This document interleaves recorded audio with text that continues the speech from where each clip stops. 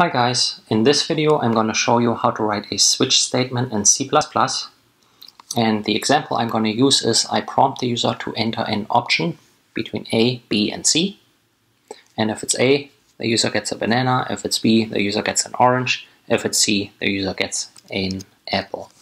So first thing that I'm going to do is I declare a variable of type char called option. Then I prompt the user to select an option A, B or C. Then I read in the value into the option variable, and next I'll use a switch statement. So I have the keyword switch, close parentheses, and after that a block. Inside the parentheses I always have a variable, and what the switch statement does is it takes the variable and compares it to constants that are defined here, so to cases essentially. So we have the case A, we have a case B, and we have a case C. And optionally we can also add a default case. So default is if none of these matches, then we execute statements in the default case. After each colon we can write statements. For example here, you get a banana, and then we need the break statement. And let's add the same for the B case. You get an orange, and also a break statement. And then for the C case, you get an apple, and also a break statement. And here we output invalid option, and we may or may not add a break statement. So what does this break statement do?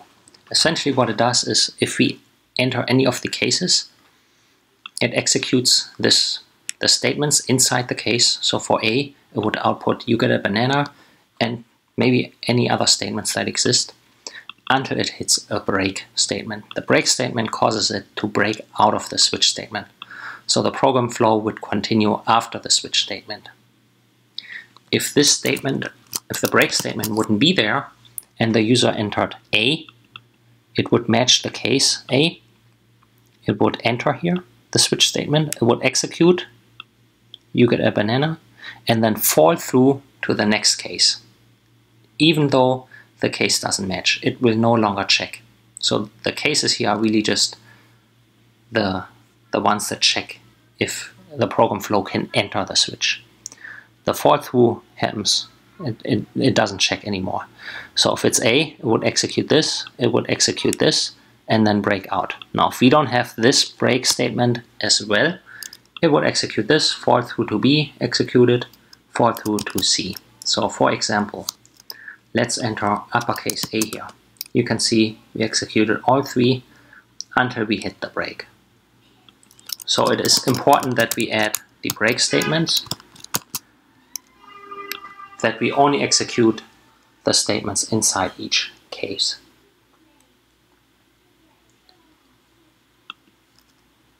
Now let's enter something invalid. Let's enter K. That's an invalid option. So we went to the default case.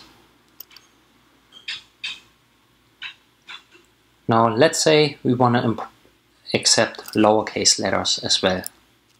We can take advantage of this fall through option. So we can add a case A, we could output you get a banana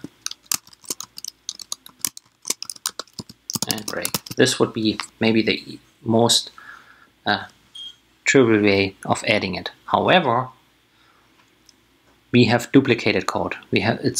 All the code is exactly the same like uppercase A. So what we can do, we can remove this code.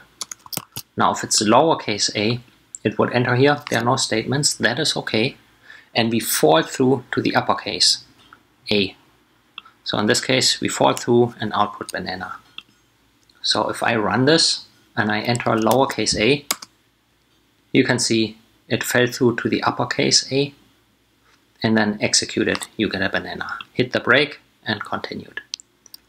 So let's add this to the other letters as well. So fall through is basically, if there's no break, we enter the case and we just fall through to the next one. So the default statement here, I mentioned it's optional and it can be anywhere. Let's say if it's an invalid option, we just give that person an orange. So we can put it, for example, up here. Now we don't put a break statement, so we'll just fall through to lowercase b. That would fall through to uppercase b. And if we run this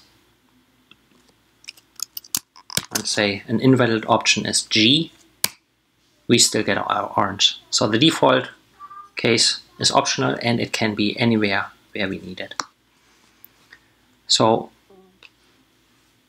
this compares to if statements. An if statement essentially compares equality to an exact constant value. So here we compare exactly to lowercase a, exactly to uppercase b, uppercase a, exactly to lowercase b, uppercase b. In that sense, it's similar to an if statement. What we can't do with an if statement is we cannot put the else block anywhere. The else block is always at the end of this if statement, whereas the default block can be anywhere in a switch statement. And for an if statement, we don't have the fall through option. So if a condition is true for an if, we always execute only that particular if statement. And all the other blocks, we would only execute if the condition is true. Versus here, we can fall through no matter if the next case matches the value. I hope this gives you an understanding how switch statements work in C++. Thank you for watching.